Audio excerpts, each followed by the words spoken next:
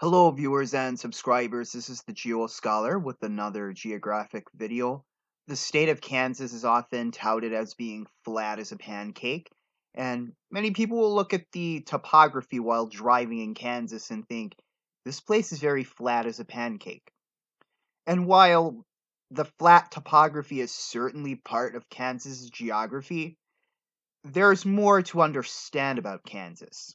Much of Kansas, especially the central and western parts of Kansas, those areas are part of the Great Plains. And the Great Plains are characterized by a lot of undulating or flat expanses of land. You have a lot of prairies. That is certainly part of Kansas's geography.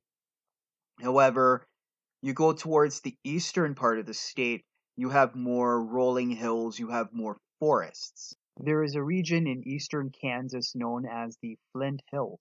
Explorer Zebulon Pike once mentioned crossing these very rough Flint Hills in his journal, as he would quote it. These are hills that consist mainly of limestone and shale. Located in the Smoky Hills of north central Kansas near the city of Salina is Kanopolis State Park. Kanopolis State Park is home to many sandstone canyons. Many people do not imagine canyons when thinking of Kansas, but they are there, particularly in Kanopolis State Park. The Osage Cuesta, located in southeast Kansas, it's a region of many escarpments. A cuesta is a hill or a ridge with one gentle slope on one side, and on the other slope, it's very steep. And on the steep side, this is where you have the escarpments. The state of Kansas also has its own version of Badlands.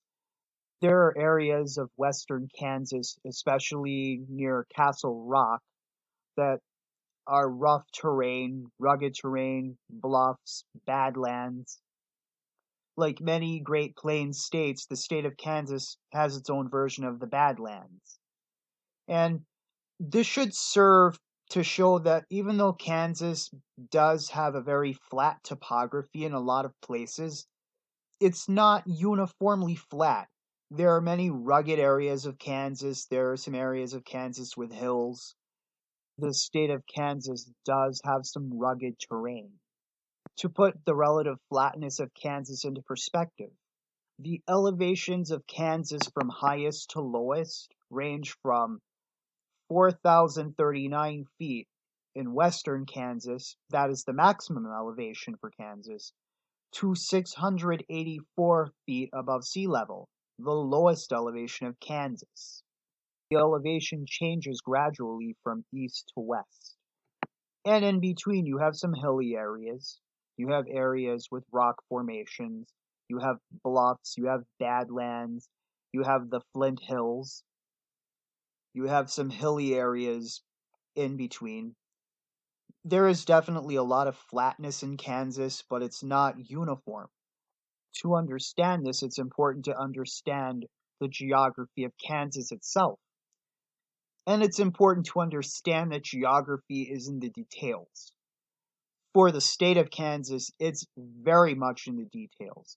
You have very flat areas in Kansas. You have a gently changing topography, a gently changing elevation change from west to east.